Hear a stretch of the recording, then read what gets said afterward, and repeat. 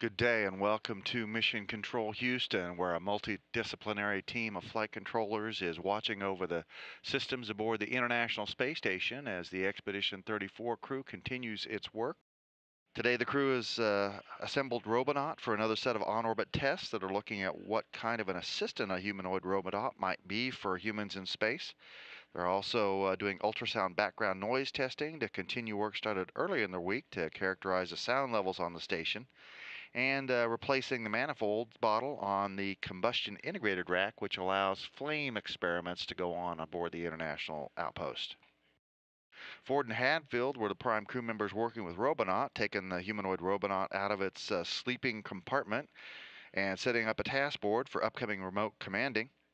Meanwhile, engineers on the ground today work with new software that could allow Robonaut to be controlled by virtual reality gear on the orbit in the future.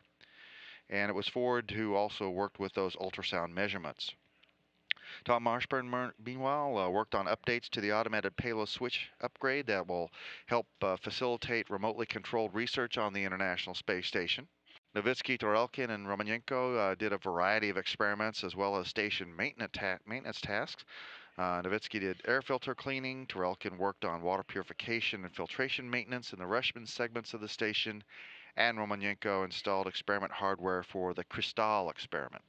Later on today, ground controllers will be stowing the Dexter Special Purpose Dexterous Manipulator, which has been on the end of Canadarm2 for the past 2 weeks. Last week for remote refueling mission activities, looking at how we might use robotic spacecraft to go refuel spacecraft that never were designed to be refueled in orbit.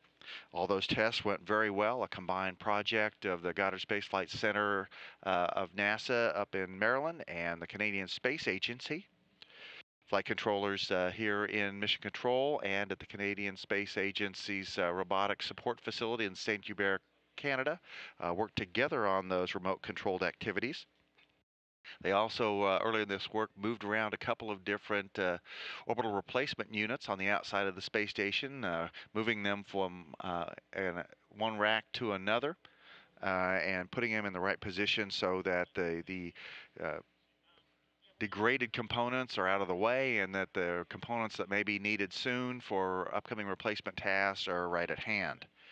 Today, the crew on the ground is going to use the robotic arm to stow the Dexter manipulator on the mobile base system.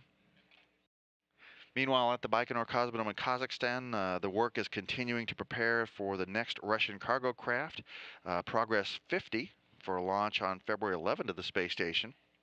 Ahead of that, the Progress 48 spacecraft, which arrived at the station in August, will be undocking from the Pirs docking compartment. That is coming up on Saturday, February the 9th at 7:15 a.m. Central Time. We'll have live coverage of that on NASA TV.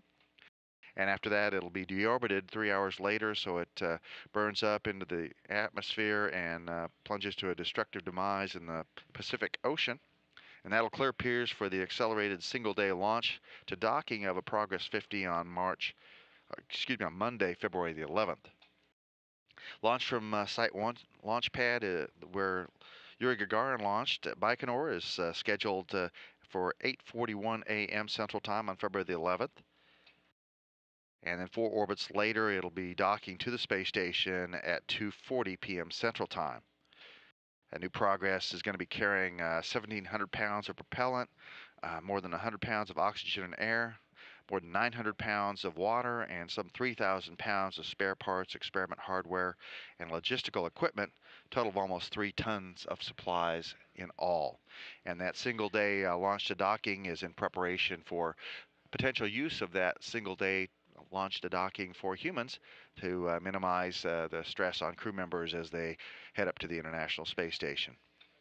Space Station managers and partners met this morning to review all the preparations for the undocking of 48 Progress and the launch of Progress 50, and so far no issues have been identified, and we're looking forward to that coming up later this month.